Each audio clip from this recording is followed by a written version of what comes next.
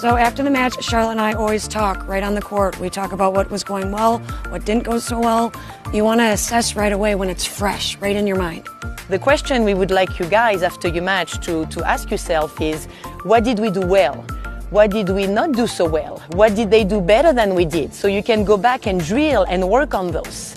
And maybe you're going to realize that, shoot, we didn't use all the options we had. If you didn't try, if you couldn't make the first volley to do a different formation by staying back or doing Australian, well, you're going to have regrets at the end of the match. But if you did that and you still lost, guess what?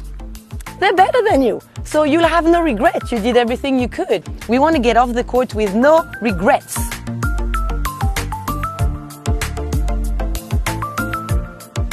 So partner communication is the most important thing before, during, and after a match.